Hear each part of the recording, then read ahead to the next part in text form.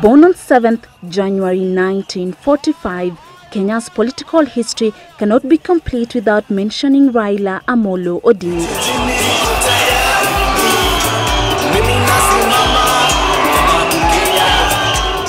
Son to another political icon in Kenya, the late Jaramogi Oginga Odinga, Kenya's first vice president, and Kenya's founding father, the late Mzee Jomo Kenyatta. His fight for a democratic Kenya is in sync with his political journey. After completing his university education, Odinga's political destiny shaped up following the most unlikely of circumstances, a failed coup against former President Daniel Arap Moi in 1982. He was placed under house arrest for 7 months and later charged with treason and detained without trial for 6 years. He was released in February 1988, but when he was just about to enjoy his freedom, he was rearrested almost immediately after his release in September 1988 for spearheading pro-democracy activism. A few months later, in June 1989, he was released, only to be imprisoned again on July 5, 1990. Together with Kenneth Matiba and former Nairobi Mayor Charles Rubia. Upon his release in June 21, 1991, he fled the country to Norway, alleging government attempts to assassinate him.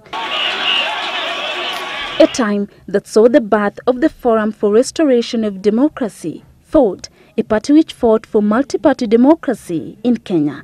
A year later, he returned to Kenya to join FORD, then led by his father, the late Jaramogi Oginga Odinga.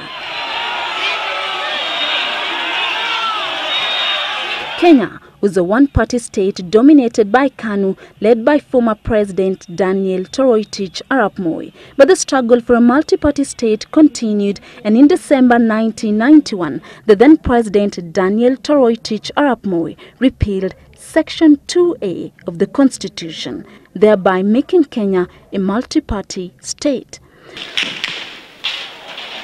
Months before the 1992 general election, FORD split into two: FORD Kenya, led by Raila's father Jaramogi Oginga Odinga, and FORD Asili, led by Kenneth Matiba.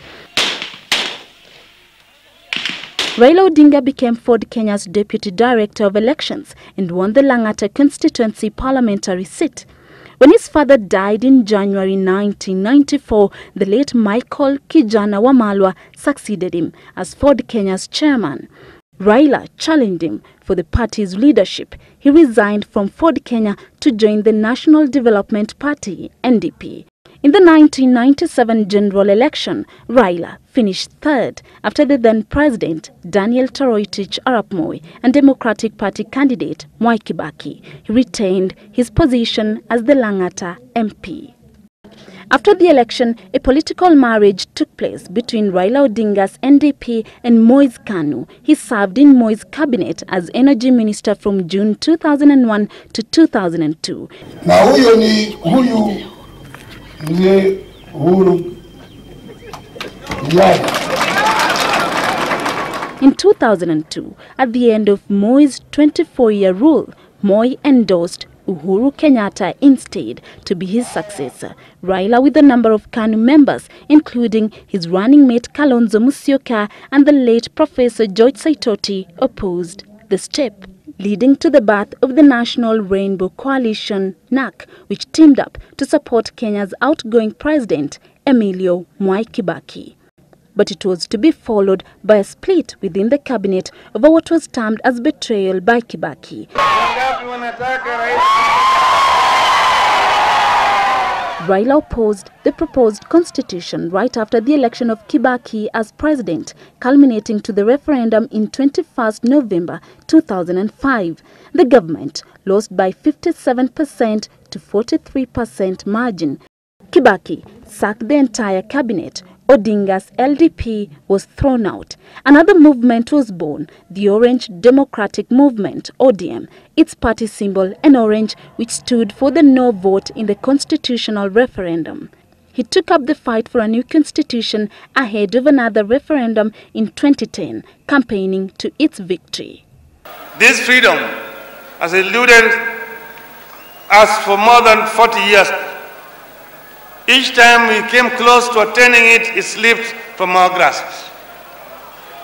Each time we missed it, ever greater repression seemed to replace the justice we sought.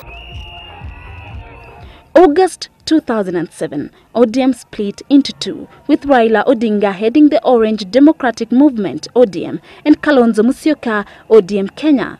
Odinga's party held a delegates conference where he secured majority of votes and became the flag bearer of ODM.